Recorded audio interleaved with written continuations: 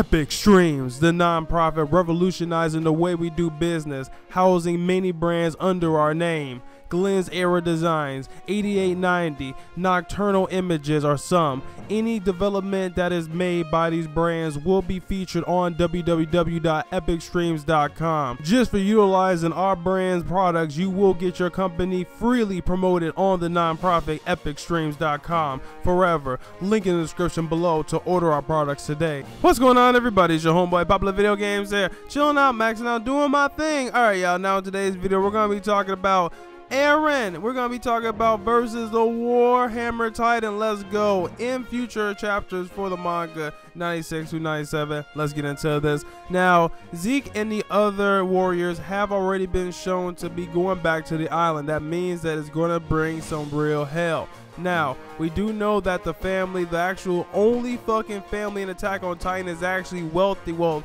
that is an Eldian anyway. Has something called the Warhammer Titan, the ninth final Titan shifter. Now they're going to go back to the island. They've already made an announcement that they will actually be going back to the island and they will claim it. Eren has already stated that he is going to master the founding Titan's ability. Remember, the ships that Marley sent over to the island were destroyed. That means Eren and army were able to get all the way to the edge of the fucking island, which no Eldian or over there in Paradise Island has ever been able to get to before. Why? Because all of the shit ton of Titans. Now, because of the founding Titan's ability, Eren would have easily mastered that. Now, that means he has control of an entire fucking island of Titans. Well, the ones that's left, they killed like a fucking shit ton. Anyway, now, Eren has already demonstrated to be able to master the Titan's techniques very fucking, I'll say, rapidly. I.e. mastering having to use a Titan, mastering the hardening ability. And those are just some of the examples. Now, Eren being able to fight the Warhammer Titan, which might be called the Winged Titan. The reason why I say the Winged Titan, because one of the Marley generals brought it up. He said, "Isn't there a Winged Titan?" But everyone got quiet. Now we're finding out that it's a Night Titan shifter, and that family has nothing to do with the Marley government. They help out here and there, but they're not like the warriors. That's why everyone got quiet when one of the Marley generals said that. Now, the Winged Titan fighting Eren. Let's be honest here. The Winged Titans, well, wings, are strong enough to be able to rip through a Titan's entire body. Why? Because you have something that's able to pick up all of that mass. And not just that, sustain it in the air for a long period of time. That means he can use those as weapons to either pierce the Titan and rip them apart, or overall just tear them to shreds without even lifting an actual finger.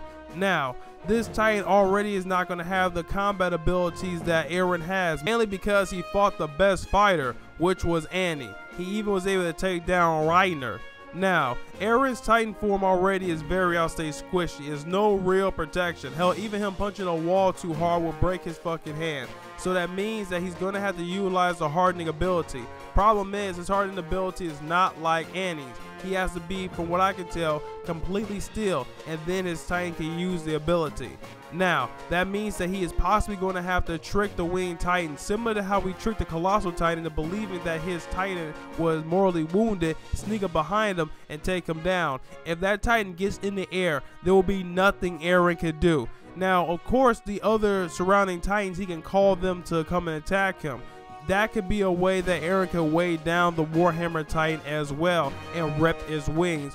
All he needs is one bite to one of those wings from these Titans. Would be the only way for this thing not to stay airborne. And remember, Titans also regenerate very rapidly, which means Eren is going to have to lay on the pressure. Anytime he gives that Titan the moment to breathe, that will be nearly his last moments on Earth.